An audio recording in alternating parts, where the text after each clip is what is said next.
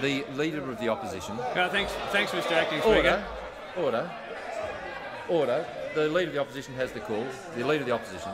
Thank you, Mr Acting Speaker. I refer the Prime Minister to his hopeless attack on Fightback at the Press Club today. Order. The Leader will get to the question.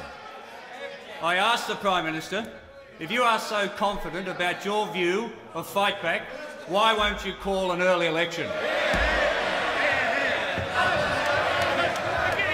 Because, mate. Because.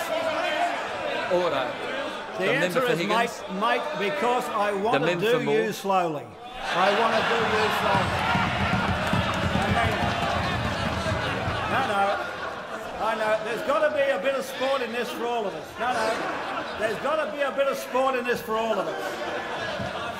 And in the psychological battle stakes, we are stripped down and ready to go. And I want to see those ashen-faced performances, more of them. I want to be encouraged. I want to see you squirm out of this load of rubbish over a period of months. There's going to be no easy execution for you. No easy execution for you. You've perpetrated one of the great mischiefs on the Australian public with this thing, trying to rip away our social wage, trying to rip away the Australian values which we built in our society for over a century.